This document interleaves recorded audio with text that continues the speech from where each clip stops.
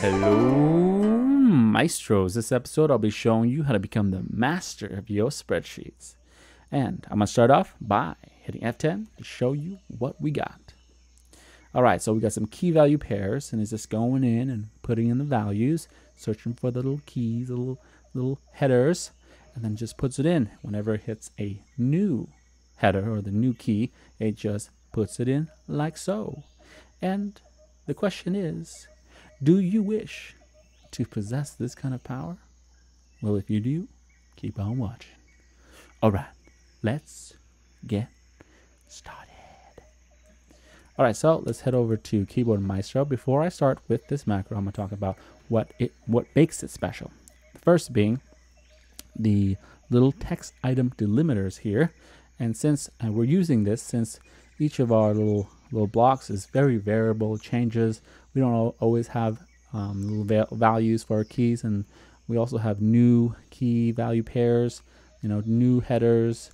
So what we're going to do is we're going to tackle each line, or we're going to tackle this line by line, and we're going to use the little colon here as the separator to separate our line into its individual little chunks. The name being the first chunk, and the second, the John Smith being the second chunk. And we're going to do that by using the colon here, and AppleScript calls it the text item delimiters here.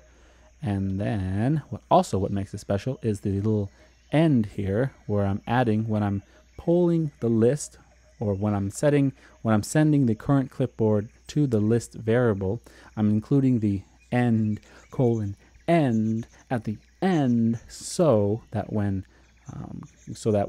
the repeat or the until action reaches the last line in our data here, when it reaches the last line of the data in the variable, it will come across the end and then exit out, because then the variable, the key value, will contain end. So then it just stops, and then it'll just do a cleanup here. All right, so let's go ahead and get started. The first variable here that I need is the count, and we're going to use that to keep track of what line we are currently on, like the little first line 1, 2, and 3, and so forth. And next is loop variable. We're using that to keep track of what column we are working in. And then we're going to activate text editor here, and then we're going to go control or command all to select all, and then we're going to copy, and then we'll take that copy, send it to our list with our end at the end, and activate the Google Chrome or whatever spreadsheet you're using. And then here is our first part, where we're going to pull some values and pull some keys.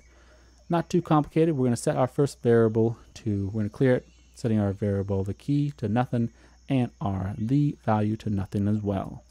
Then we're going to send those variables to AppleScript here, and this is our first line of code. We're just setting we're going to send the list, so this whole chunk, and then we're just going to pull the C, which is the count, which is currently set at 1.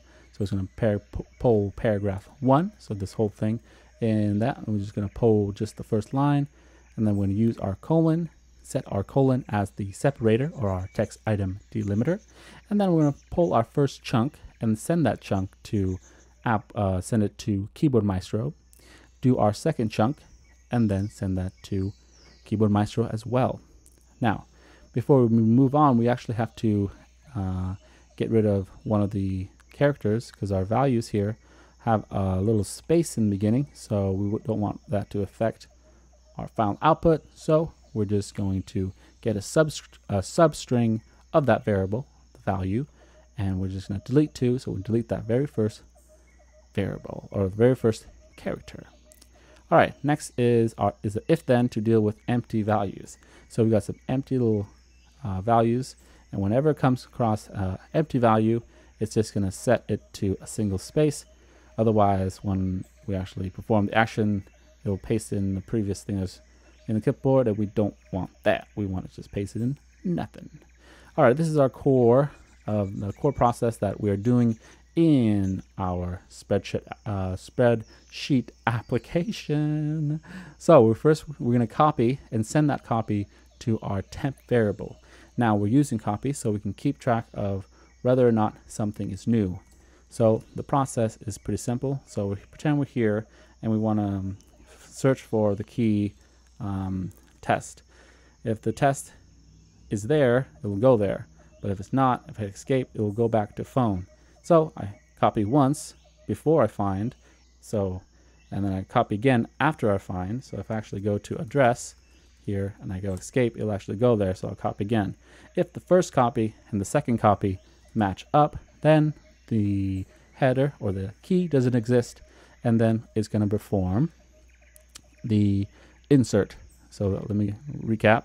Copy, send that copy to our variable, search, pause for a second, insert our thing that we're searching, escape, copy again, send that to our temp variable, and then set an if then to test if the temp1 is temp2, then it's going to perform our sweet insert. Go home, go command home, go all the way to the top, go up one more time because we're working with headers, and then go all the way to the right to the cell right before an empty cell, then actually go right again to the empty cell and then paste in. Very nice. Next is to enter our value, and this is where we're using the loop like before. We're arrowing down to the current column that we're in and then paste in that value, and then that's pretty much all it. And we're just going to set the count to set the calculation, or set the variable the count to calculation of itself plus 1, so that we're adding 1 so that it knows to go to the next line. Now if the key, if it hits this little line here, then the key will be empty. So this is if then. So if the key is not empty, we'll perform this. But if it is empty, all it's going to do is just set the loop to plus 1 to move to the next column, and then the count to plus 1 so that it moves to the next line. Pretty nice. So it repeats that until it reaches the end, and then it cleans up since it actually executes the end pair as well. So it's control space to select the column, delete, and hit the up arrow to deselect the whole thing. Whoa, that's pretty beautiful. Yep. So I'm gonna try it one more time.